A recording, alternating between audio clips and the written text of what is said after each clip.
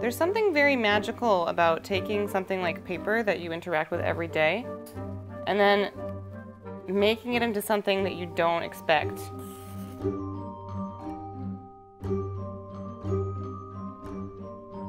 I really like making things that kind of fool the eye, like you don't know what they're made out of or they defy expectation. There's a lot of people out there who are doing really interesting things and pushing a lot with their medium and exploring new things. I think a lot of people who are artists need to make art, and it's really important to figure out why you need to make art for yourself. My thesis project was the 3 paper dresses, and each one was based on a fairy tale, because I'm really interested in myth and fairy tales and stories. And each one was also based on an emotional process, because I figured out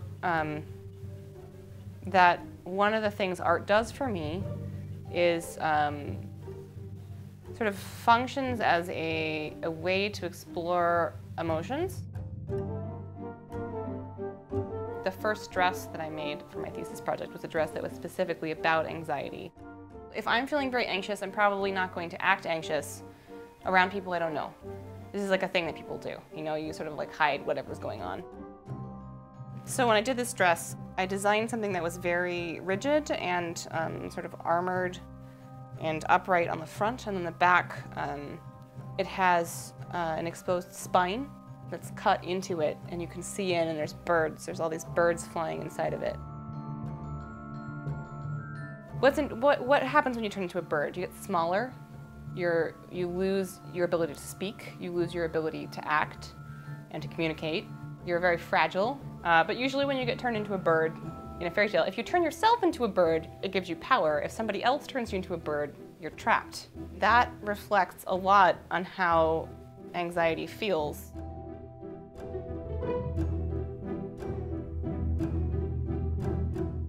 I honestly think that one of the best things about making art here is the community. My experience has been that there's a lot of people here who are really interested in creating a bigger and more nurturing art scene here. There's just like a lot of interest in, I think, traditions here and passing things down and making things by hand. There's a lot of cool artists around. I think the community has been really good and helped me grow a lot. And it's also beautiful here, which helps.